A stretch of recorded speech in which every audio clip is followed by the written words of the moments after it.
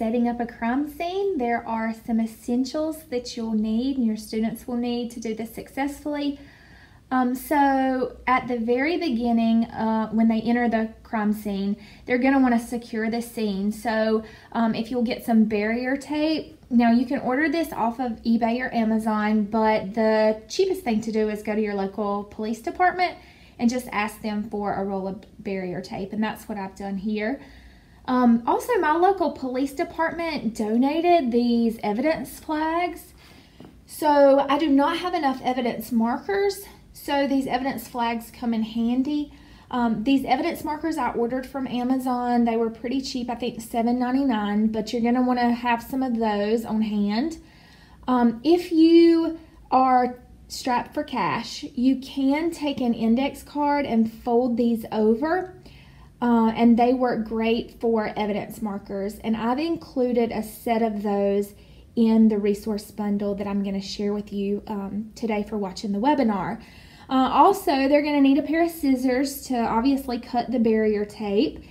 And then once the crime scene is secured, you're going to have a group of students that are going to be taking notes. So they'll need this printable, and they'll also need to start or begin to log who comes in and out of the crime scene, what time, what the date was, and what agency they were with. So I'm also including both of these printables in the bundle, the resource bundle that I'm going to share with you, and both of these are editable. So after the crime scene is secured, your students are going to want to go ahead and start packaging evidence, collecting and packaging evidence. So there's several different options here. You could spend as much money as you wanted to on this part of the investigation, but I tried to go cheap because I've been doing this for 12 years and it gets kind of expensive.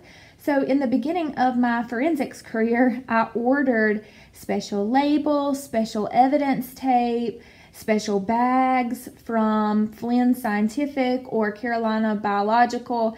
Way too much money was spent. So this is what I have in my crime scene kit. And all of this works really well. And this is generic stuff for any mock crime scene that you set up. So you'll see here I have a flashlight. That just makes them feel more scientific. It really doesn't have anything to do with packaging evidence, but I stick it in there just in case in their search for evidence they might need that. Definitely some gloves, and you'll need to keep in mind that your students are different sizes. So I always keep small, medium, large, and extra large gloves on hand.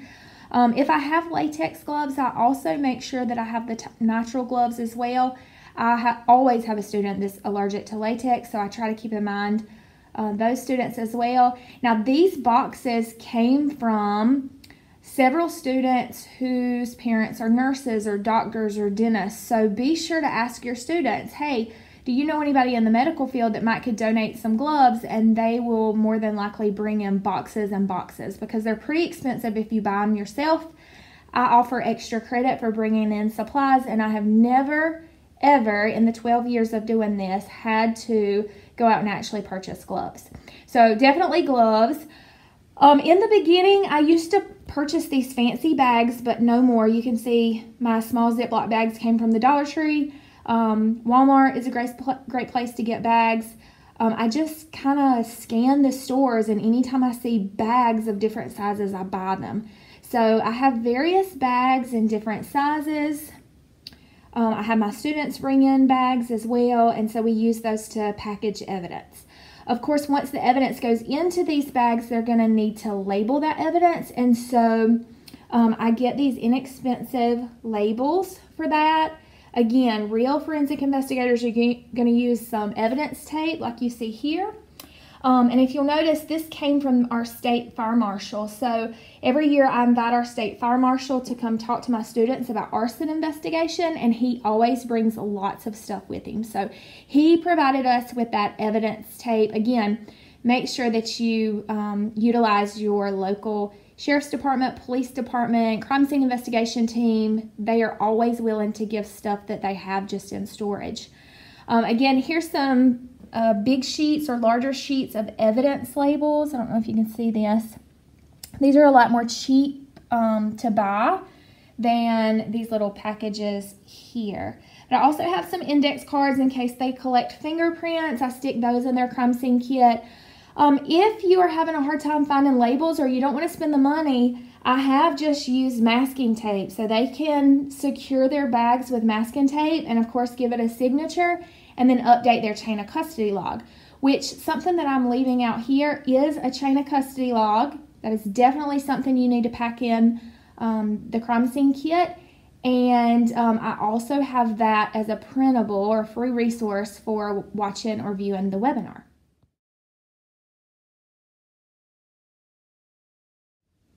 So here's a copy of all the paperwork that I print out for my students, and I bind them in these little clipboards, and then my students can they're grab and go. They just grab them out of their crime scene kit and just take them where they need to. And all of these printables are included in the free resource bundle.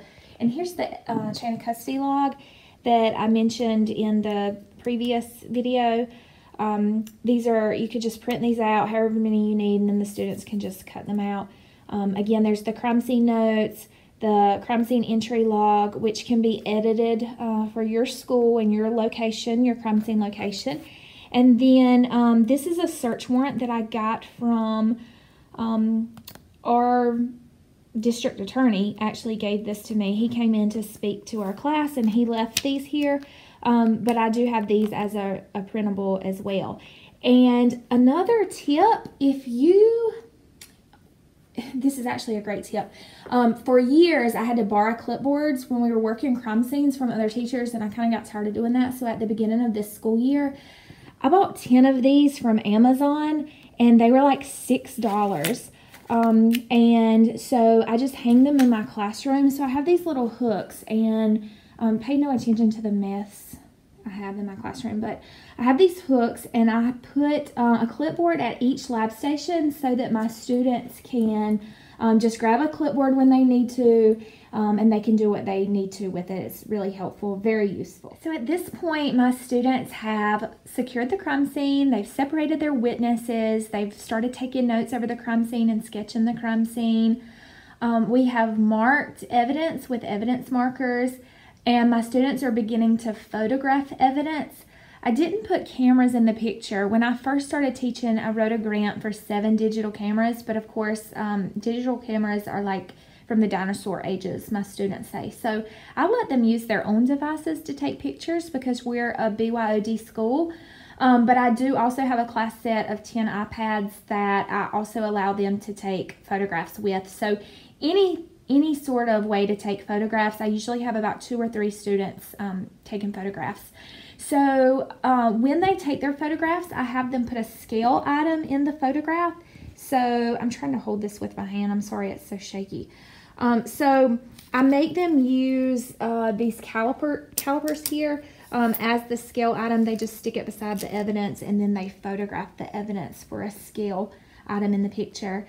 So photographs are going on at this point. They're starting to package and collect evidence, and these are just some extra things that I put in my crime scene kit. I always put magnifying glasses because they feel like they're real detectives if they are able to use these, and they're of no help at all, but I always stick them in there. I have some sterile tip applicators, which are fancy terms used for Q-tips, and so I stick those in there because occasionally they'll want to collect DNA and sample fluids. And I always put some fingerprinting stuff in my crime scene kit. So I want to take a second just to talk about this.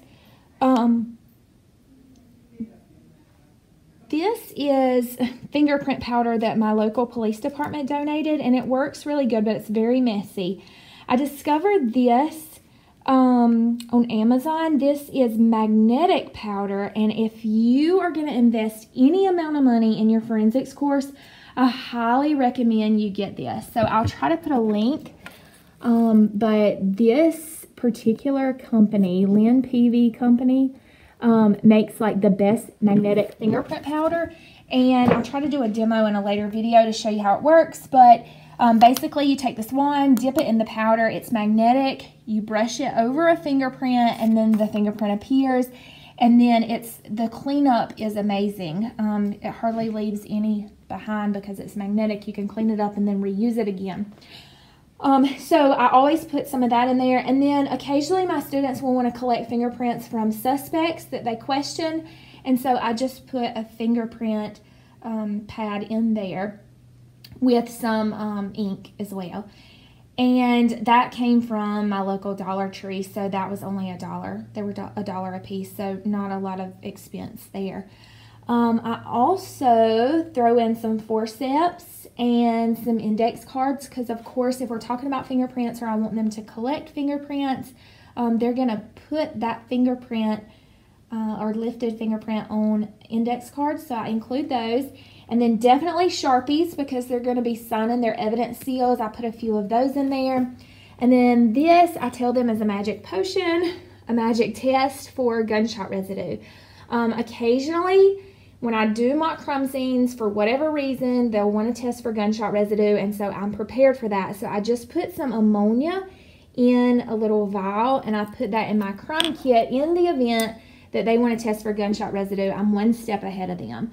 And the way that works is if they are going to collect gunshot residue, wherever they're going to swab, I put some phenolphthalein, which you can also get off of Amazon or your chemical supply company. I put a little bit of phenolphthalein on my suspect's hands or on my crime scene weapon, or, something where I'm pretty sure they're going to want to know if there was gunshot residue there. And then they'll swab it, of course, and then when that swab touches this ammonia, there will be a color change, a chemical reaction will occur. It'll turn magenta or hot pink, and voila, you have a simple, easy chemical reaction that tests for gunshot residue. And then I put all of this equipment, the equipment that I showed you in the previous videos, as well as this, in a little box. And then I stick this box in the crime kit. And this is just an old shoebox that I had. So I forgot to mention the importance of rulers. Make sure that you throw a couple of rulers in your crime scene kit because your sketchers are going to need those rulers. And then you can see this is everything all together. So I've got all my documents ready to go, all of my printables. I've made plenty of copies. I've got my scissors and all my labels, everything they're going to need to mark and package evidence. And then I have everything that they're going to need to search their crime scene and collect evidence in this little shoebox. And the last thing that I highly suggest you do is go to like your local Dollar Tree and get these really cheap baskets. And I've got these all around my classroom. They're labeled by groups.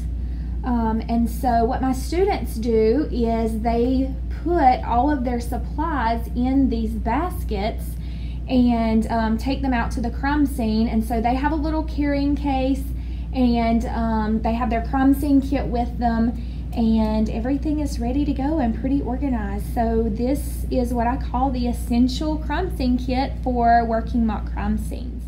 So here is my final product. It's a grab and go kit that the students can use. It has everything that they're going to need in here to work a mock crime scene.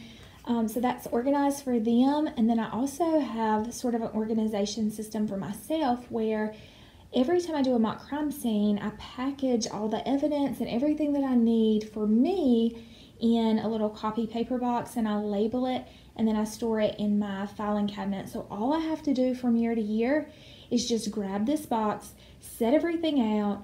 I have this ready to go for my students, and so it's no prep, no work, no stress on my part.